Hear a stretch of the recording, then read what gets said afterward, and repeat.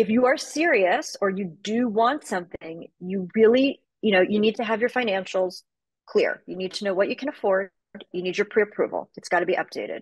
You need, in New York City, we use a revenue financial form that shows your assets, your debt, so we can make sure that your debt to income ratio is under 30 to 28%. Sometimes got to be under 25%.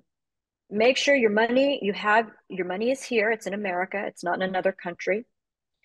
If you have assets that need to be liquidated, do that now so that they are liquid, or they could be liquidated within 48 hours. So you're ready. So you can put down cash, or you can show that you have cash if you're not financing, and you have the money to buy the property. You want to have your pre-approval ready. You should have your attorney info like ready. You should know who you want to use for your attorney. Um, Otherwise, you need to make a decision very quickly, because you want to show that you're ready. And if you don't have an attorney, then it's like, I don't know, are you really ready or not?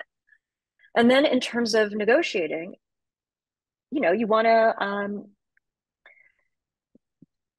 this is, it depends on how much you really like this place, and if you're going to live there for, 5 years or 50 years.